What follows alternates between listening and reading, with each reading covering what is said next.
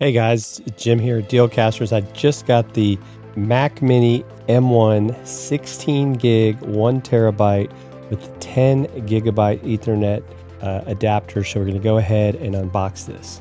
All right, and so, a lot of people kind of wonder sometimes what all comes with a Mac Mini. And as you can see, you're not getting a whole lot of extra accessories, but it will give you a lot of things that you can do. And so we got you can see here, it's a nice size here. But it weighs about 4 pounds, right? And as you can see here, right, comes protected here in the plastic. And so we've also, even on here, it's protected.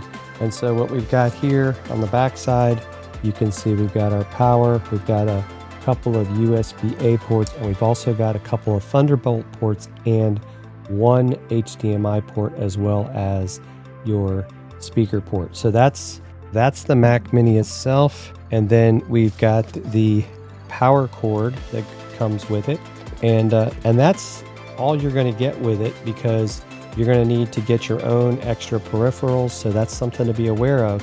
But I can tell you, having used a previous Mac Mini M1 with, and I'm really doing this because I want the faster Ethernet, that this is a great machine, and you won't hear any noise from it with these new chips. These things run really smooth.